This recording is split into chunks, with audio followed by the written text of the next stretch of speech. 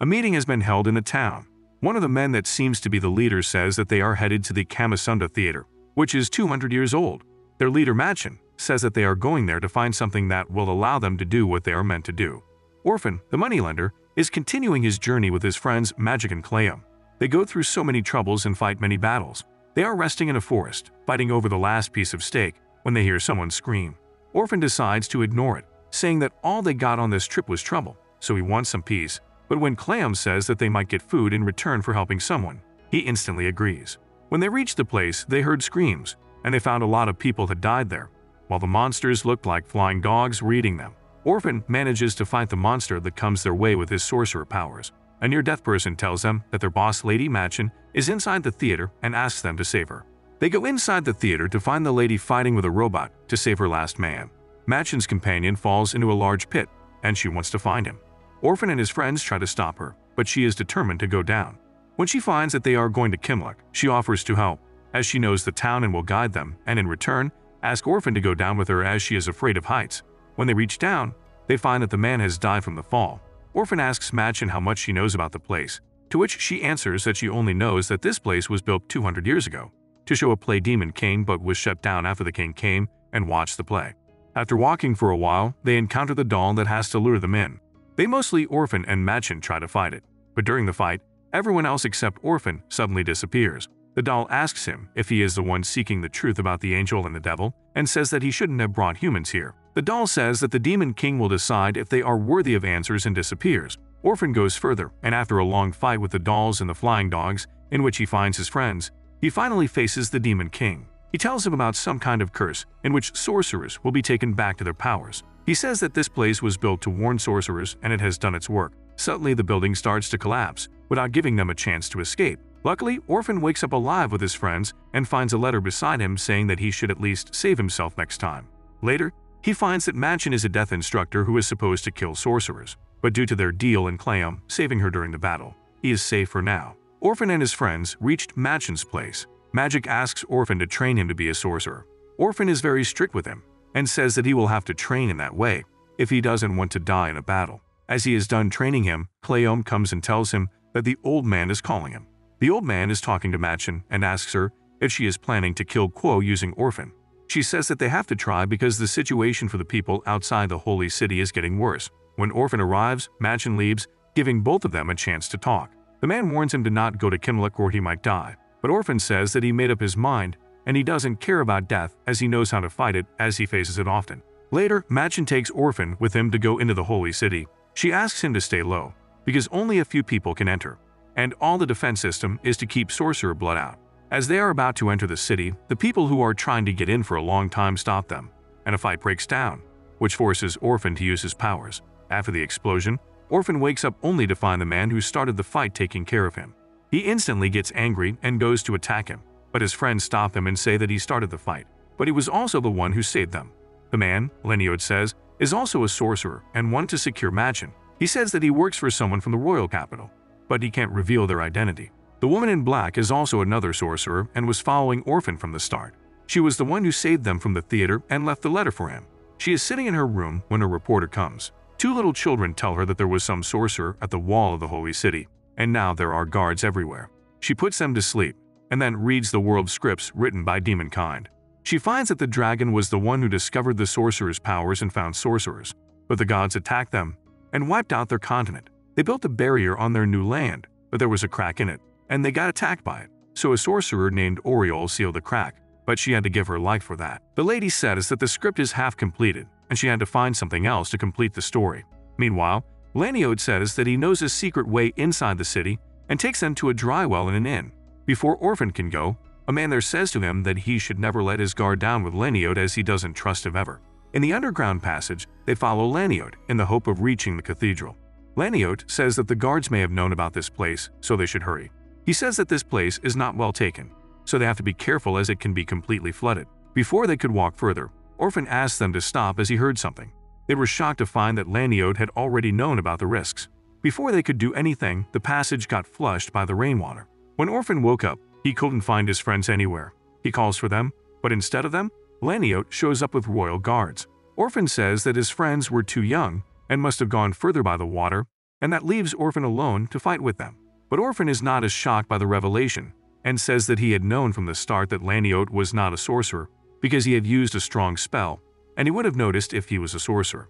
Laniote further reveals that he is a death instructor and would do anything for his gods. Orphen fights with Laniote, and even though he gets injured, he manages to wound Laniote badly. On the other hand, Magic wakes up injured and passes out with Cleao by his side. When he gets surrounded by the guards, he accidentally manages to use a spell and finds that he can use sorcerer powers if he can put his mind to it. When Magic finds Orphen, he is lying beside a dead Laniote and is very injured. Orphen is very shocked and keeps murmuring that he has to kill him as he has no other choice. He denies himself and says that the man was a mere human and he should not have killed him because he is a sorcerer and he is supposed to have more control over it. Magic says that it was not his fault and tries to go near him to look at his injuries, but Orphen accidentally hits him. Magic gets angry with him and says that he should not treat him like an amateur because he has been suffering too. He asks him to look at Cleao. As he goes to check her injuries, he passes out. When he wakes up, he is dragged by Magic, who tells him that he healed him using powers. They try to figure out a way to get out when suddenly Cleao disappears. They soon find her being led by her cat. As they follow her, they reach a place where a lot of skeletons are spread with the smell of death. They find that the bodies are thrown there from the top, and they will have to climb up. The cat takes Cleao up, leaving Magic and Orphen behind. Orphen tries to use some spells but fails as he keeps seeing Laniote's injured face. Magic says that he will do it and instantly causes a spell, but falls back halfway. He couldn't move for a while, which angers Orphen and says that Magic will not use any spells again because he doesn't know how to control them, and it is causing him to get weaker. Finally, they reach the top by climbing the walls. When they reach the top, they find a dungeon in Cleao, who is now back to her original condition. Cleao says that she saw a dead person, but he just disappeared. The dead person comes out of the shadows and says he was asleep. The person is Cleao, who is a death instructor, but as he rebelled, just like Machen, he is kept here. Cleao says that they have to get out of there before the night ends. Magic fights the guards as Orphen still can't use his powers. As they keep walking, Orphen passes out again. The girl in black reaches the front of the cathedral and says that she finally made it here after following her master's footsteps. She had promised herself to find the truth, even though she would have to lose her powers in her life. Orphen finally wakes up as the other three are sitting around him looking at him. They say that he looks bad, but he stands up and starts walking. After walking for a while, they reach a little staircase. Cleao tells them that they will reach the lowest floor of the cathedral after climbing these stairs. When they reach the top, they are surprised to see that the guards are waiting for them there. Cleao is the one who is leading the guards. He asks Cleao what he is doing with the sorcerer. Cleao tries to say that when Cleao was captured he said pretty bad things about the Kimlock, but Cleao denies that and says he only said if they continue to fight with everyone outside of the Kimlock, they will eventually be destroyed. He says that as long as Cleao is pulling pop strings, you'll have to eliminate him. Cleao tells Orphen that he will take care of Cleao and that Orphen should fight the guards as they don't know he can't use his powers. And they are terrified. Cleao accidentally exposes Orphen, but when Magic loses consciousness after causing a spell, it gives him the motivation to fight. During the fight, he finds that one of the guards is his sister Azalie, the girl in black. Cleao is very strong with his powers, and Cleao tells them if they break these doors he will be powerless. After a long fight, Azalie manages to break the door, but they are shocked to see a woman hanging in the air, with a hand holding her neck. As Orphen goes to check it, Cleao shoots him, which causes him to fall into a pit, and Cleao happily shouts that he finally killed Orphen. They try to fight Cleao. He himself says that they can't harm him, as long as he is wearing his armor. Azalie gives a little box to Cleao and asks her to get out of there with Magic and Cleao. Cleao kills all the guards, saying they saw something that was supposed to be hidden, and says that he will kill Azalie too, so she can repay her sins. Before he could attack her, she flew and went into the water pond Orphen fell into. When other death instructors come to ask for intruders, Cleao says that all of them are gone. Cleao appears in the place Azalie was living in and meets the children. She asks them if they are still in Kimlock, to which they say yes. Soon, Magic and Cleao woke up, and they all decided to go to the cathedral again. Cleao says that he will take them to his brother. When they reach there, his brother is waiting for him. Cleao tells his brother that sorcerers are still inside and Cleao has lied to him, and there is something big going on. Cleao and his little team also join Machen and fill her with all the events.